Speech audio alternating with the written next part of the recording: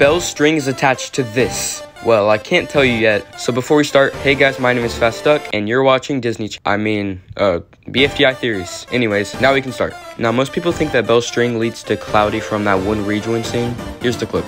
Cloudy and Belle only got 4 votes each. That's definitely not correct, because we see Cloudy in BFB, and he is definitely not connected to Belle's string. So what is he attached to? Well, I think I know the answer. In BFB 13, we hear this. Gofo, I don't understand all your mumbo-jumbo. What is an MMR? Mutual mind reader. If you point it at someone, it tells you exactly what they're thinking. Look. I want to like the exist dresser. I don't hate this crank's traits. I rate it a straight 8 out of 8. I'm glad the top of my string is connected to a giant... Whoa, that's so overpowered. A giant something. Now, I don't really have proof of this, but what if it's a giant cloud?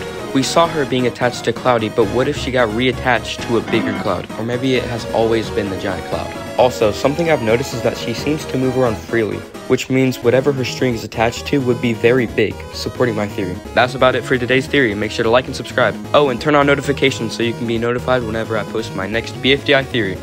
Bah.